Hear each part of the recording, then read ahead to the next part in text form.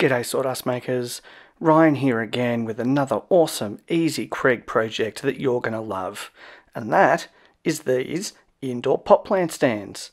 Now indoor plants are a core part of any healthy home, and these look great, very easy to build. The plans will be linked below and you'll be able to knock them up in a day. So let's go.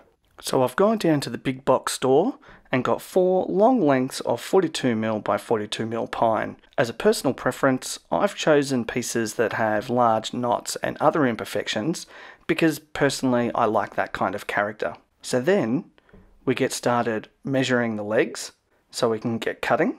Now I think you're going to be quite surprised at just how straightforward this project is. It's a number of long legs, some cross braces and some shorter cross braces. And with your Kreg Jig, that's basically it. And now it's time for the star of the show, the K5.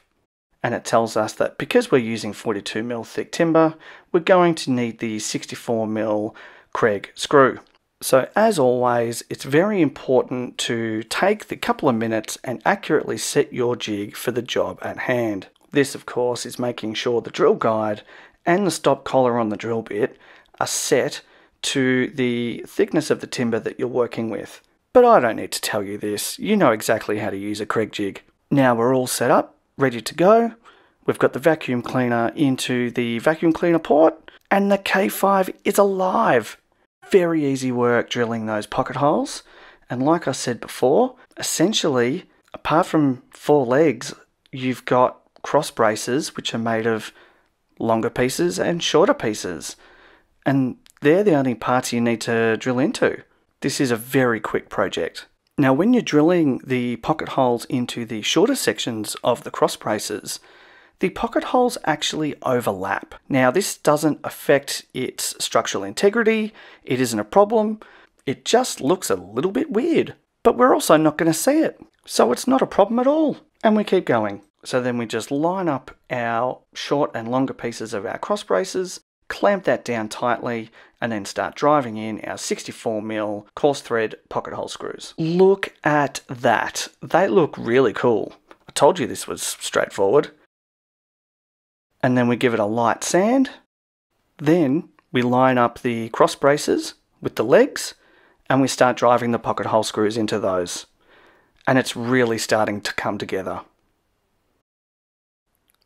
Sometimes you'll find yourself driving pocket hole screws into very tight spaces, so it's always handy to have a shorter length drive bit for times like this. Check those out, they look so cool. And now it's time to finish the job. So I'm going to use pure tung oil, which is just going to make the grain absolutely sing. And these just look so good. One of the great things about these pot plant stands, and I did say that the plans will be linked below, but they're completely customizable. You can try different types of timbers, you can paint them, you can cut different angles on the top or on the bottom. This is such a fantastic project. They look great. It only took a couple of hours to put it together, and the materials were inexpensive. That's a total win. Thanks for watching. I hope you enjoyed it.